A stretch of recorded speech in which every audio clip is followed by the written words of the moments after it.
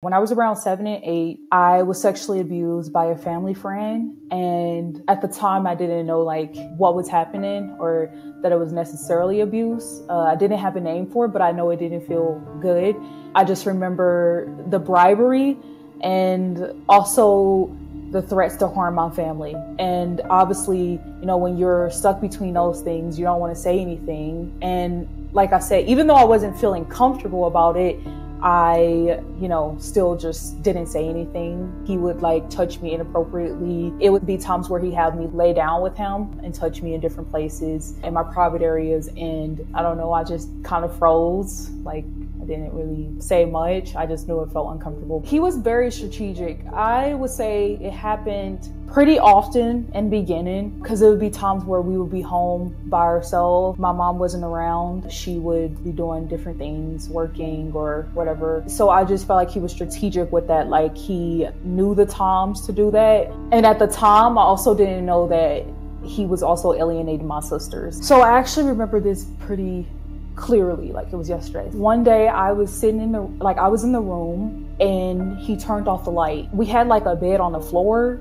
and then he told me to lay down. So he got behind me and like I was in front of him and he like unbuckled his pants and he was just like touching me.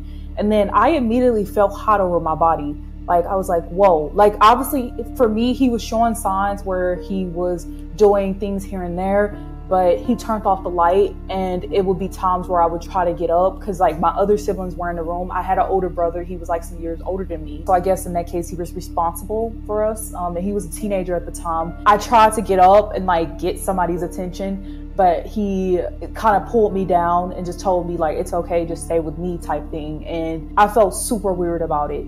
But like it just mainly started with like the touching. I freeze, like that was my first reaction. And like I said, my body was hot.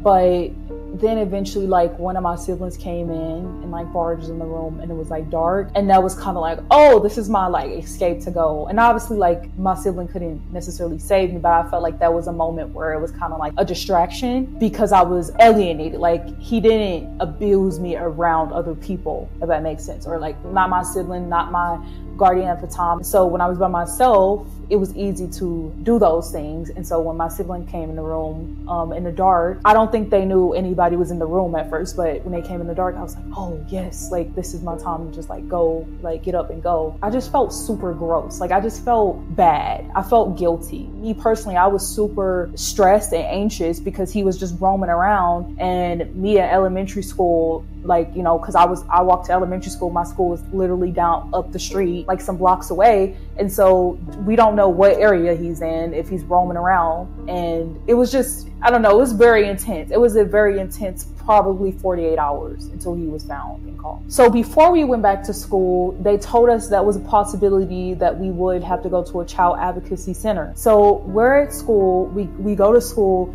and then we're called home early. And then we're taken to this advocacy center and they asked us different questions about like what was done to us. And I don't remember anything after that, but I know we had an open case for some time where case managers and stuff followed up with us and asked those questions, and they gave us resources in the community and stuff like that. The family friend, he actually admitted to his guilt. So it was another thing where our family was likely going to have to go to trial, but because he just pleaded guilty, then it wasn't. My stepdad, he introduced the family friend to us. So that's where it gets twisted. And at first, like my stepdad, I feel like it was okay relationship. It was a decent relationship, right? Like he felt like my dad. And then, after the family friend kind of got out the picture, then my stepdad, he started abusing us until he got sick. Well, my stepdad, he would do things like, I would be sitting on his lap. He would like pick me up at night out the bed and just like sit me on his lap.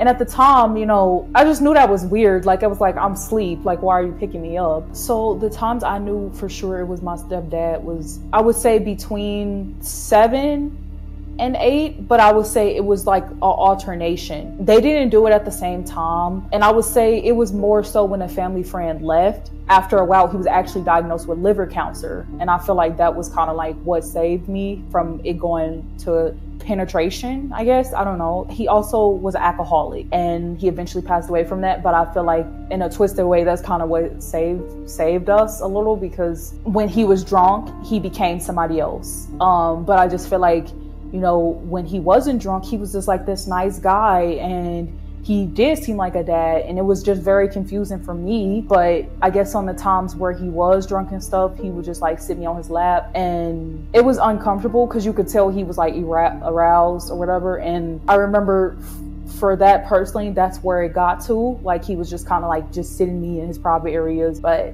it didn't necessarily go to anything further. The abuse that I endured, I struggled growing up. Like, I guess I had felt like I was always used for somebody's pleasure. In school, I never felt like I fit in. I always felt like maybe I can put it on like what happened to me. And for that instant gratification, I just, you know, resorted to self-injurious behaviors, because that's kind of how it validated me already feeling like I was a pack of damaged goods, and already feeling like I'm just, I don't know, I just had this like chronic sense of numbness. Even my classmates, like I just felt like I just never fit in. And so I just had this like sense of just wanting to hurt myself, because I just like felt terrible about myself. You know, at first it started with just like banging my head, like literally punching myself in the lip. And I know that probably might sound like crazy or wild to other people, but like, you know, at those times I just did everything I could just to hurt myself. In the 6th grade, I would write these, I guess, rather dark letters. My teacher, she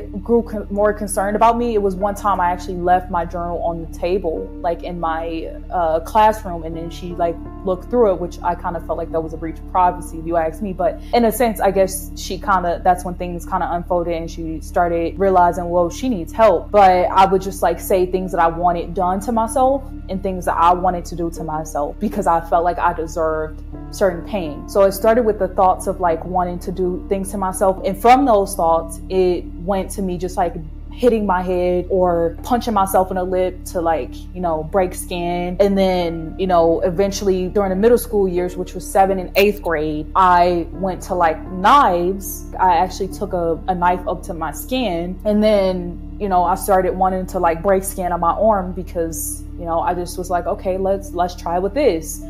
Because the things that I was doing, just the thoughts, and then the little things I was doing, it just didn't seem like it could give me that fix as it was. And so it just kind of progressed to that. And then I guess as the knives felt more dull, I progressed into razors and glass. And so it went from thoughts to small actions to knives to razors, and then 24/7. It became a 24/7 thing, like an addiction. My addiction to self-harm and just that need for the instant gratification that I got from it, just that sense of wanting to feel alive. Like, it would be times where I would just be like in my room, and I would be like crouched down beside the bed and just like cutting my legs up. Now I remember one night in particular, I cut my legs, and I still have the scars to this day. And I cut my legs, and it was just like dripping blood. And for me, that made me feel just like, the more blood I saw, I guess the more excited I was. And that might sound twisted to some, but for me, it just gave me that like validation. Oh, you're still alive. And then it would be times where I would be at school. Like one time in particular, I was in middle school, and I was in the bathroom just crying my eyes out. I had just cut my arms up, and I was just crying my eyes out. Girls was walking in and out, you know, using the bathroom, washing her hands, like walking in and out. And then it was this one girl in particular, she went to go get like my middle school teacher, and then my teacher came in just to ask what was wrong with me. And obviously, like, you know, these were middle school girls, but how nobody asked me what was wrong, I guess I kind of wanted to be seen, but at the same time, I was scared to put myself out there because I was just scared to get rejected again. And then another story was when I was in high school, I was actually in a math class, and at that time I had just left the psych ward. Like, I was under supervision, you could say, a little, and my teacher was kind of looking out for me. You could tell she had anxiety, like she was on edge. It was one time I asked her, could I go to the restroom? I said, could I go to the restroom? And she was like, are you sure you're going to be okay? Like, you know, are you sure you're going to be okay? And she was like super nervous to just let me go to the bathroom by myself without anybody, like without any staff standing outside the hall, because they knew, like, I was really known for how much I self-harm at the school, or, you know, just how I self-harm in general, like, because I had school counselors who knew me, and, you know, they sent me to the hospital and stuff like that. So she was really nervous because she got word from the school counselor, okay, like, you know, Kenidra's back in school, she's back in class, like, if you can watch her a little as much as you can, you have other kids. But so I went to the bathroom eventually. I convinced her enough to let me go to the bathroom. And so I went to the bathroom and I cut my arm up and I wrote lost. I carved lost in my arm. So I put it on top of my arm, and then the inner part of my wrist, I just like slashed my arm. And then I had a long sleeve, so I tried to hide it, but it was so much blood that was like getting on my sleeve part. And then I went back in the classroom, and I guess I looked like too suspicious for her. And then she said, are you okay? Did you do anything? And I was like, her first thing, like, you know, did you do anything? And I was like, no, like, I just was kind of like, you know, get off my back, lady. Like, no, I didn't do anything. And then eventually she like grabbed my arm because she was worried, and she just said I looked suspicious, like she didn't believe me. So she took me outside the classroom because she didn't want to make a big scene in front of other kids. And then she saw my arm and she said, like, her mouth just like got so wide, like she was just like, oh my gosh, like she felt horrible that she let me go to the bathroom and I did that to myself. And I let her know that wasn't her fault. This is what makes me feel good. And she didn't understand it, but just that one time that she actually trusted me to go to the bathroom, like I did that to myself. And obviously I did feel guilty because she was a nice woman, but like, you know, I just felt like the addiction was so strong for me. So the time in high school that it became known that I self-harmed was, initially I confided in the school counselor because I was having like these thoughts to self-harm more and more. And then I showed him my wrists, and it would be times where him and I would meet and I would just like be like, okay, I'm fine, you know, and then it would be the next time, it would be kind of like a cycle of like, I would feel like that was a temporary resolve somehow because I talked about it.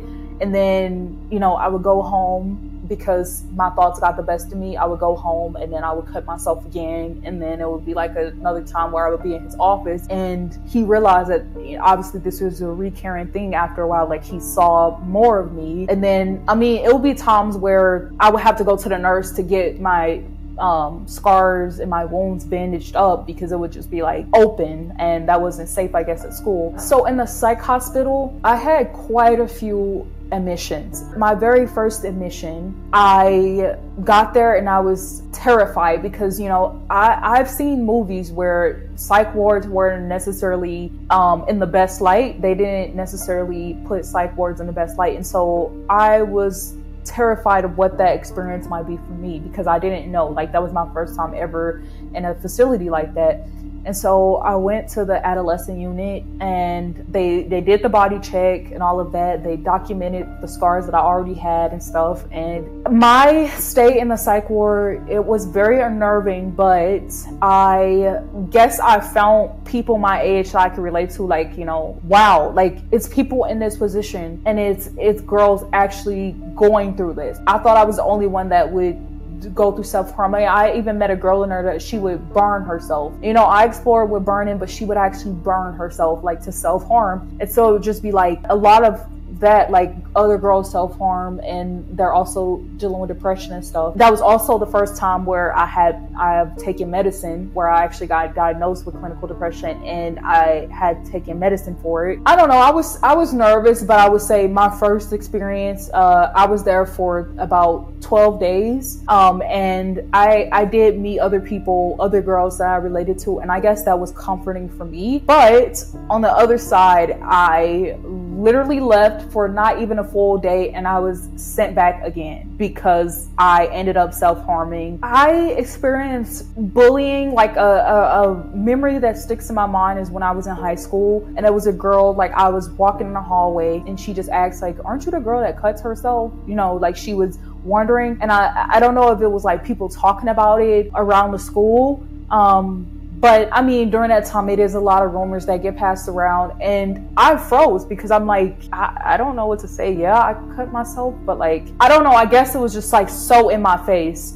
And then she kind of walked off with her other friend, like giggling, and I kind of felt like, what was the point of that? Like, it was just like, were you trying to embarrass me? Like, were you trying to like just be a mean girl? Like, I didn't understand that. And then I would also get like comments online and stuff, because it was one time I actually wore a dress. I have cuts on my leg, so it was one time I actually wore a dress. Like, this is the time that I actually gathered the confidence to do it, after all my scars had healed, of course. And this was one time I actually gathered the confidence to wear a dress, or it was like a skirt dress, whatever, but I know it was like revealing a part of my legs, like my thighs or whatever, and a part of my legs. And so I did, you know, the parts that were showing, it was scars.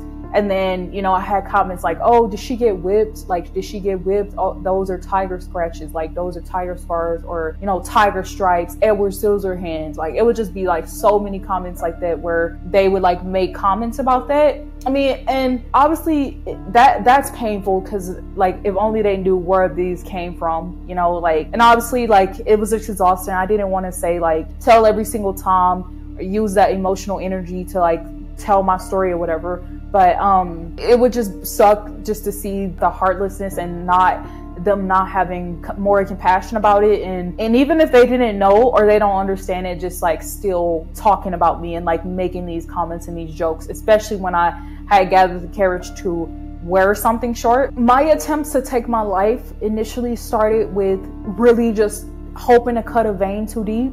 It would be times where I would like bleed profusely, and I would just be thinking like, okay, that's the end.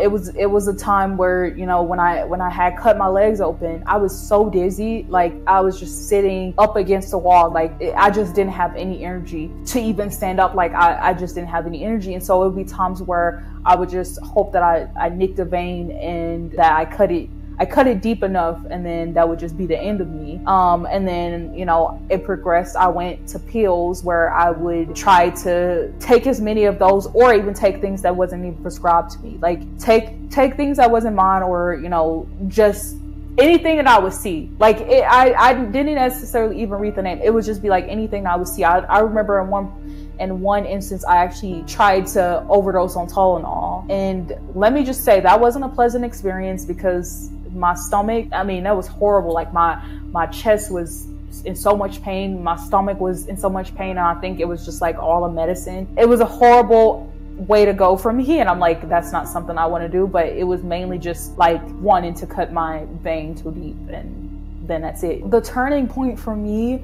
was, I was literally in my room. Like, I had just actually got out the psych ward yet again. And I was thinking about like, this is a miserable way to live my life. You know, like I met these other girls, like other teenagers, other girls who's also going through these things. So I now know it can't just be me, right? And so that's when I decided like I wanted to start a movement. I wanted to start something. And then that's when I looked at the different animals, and then I looked at their different qualities and traits, and then I came up with the cheetah, how they're determined and how they persevere through the different challenges, right? And they're like super fast runners. And so I was just kind of relating that to my life, how, you know, even when life has tried to knock me down, I still just managed to keep going. Even no matter how many cuts I've had on my body, no matter how many times I've harmed my system, I still stood and I still woke up every single day. So that was a sign, that was something, right? The cheetahs just stuck with me. And then I came up with the acronym cheetah. And so my now movement, cheetah movement, and it stands for confidence, harmony, enlightenment, encouragement, tranquility, awareness, and hope. And I came up with this idea to help others feel less alone, and just also bring awareness to self-harm and suicide prevention. Now I am currently 21 years old. I could have never imagined that my life will be as fruitful and beautiful as it is now. And obviously there's struggles in life like any other thing, right? Like anybody has struggles, everybody has struggles. But I would say I am currently a first-gen student, honor student in college. I just recently got married this summer, July 22nd, to the absolute best man. And he's also an example, like, men can be kind, not all men abuse, and he's very gentle. And I mean, we just meshed really well for just the trauma I've been through. And he really helps me to love myself. And obviously I have that foundation, but he helps me to really love myself. The advice that I would give to someone going through a tough time right now is just to reach out. That's one thing I didn't really understand at that time. Like, oh, nobody would really care. You know, like that was kind of my thought process. Nobody would really care about like what I'm going through. People have their own things, but like the experiences that I've had in my life and just my, like all the examples and all the support throughout time, I've truly seen that people are there to help. Like people genuinely do want to help.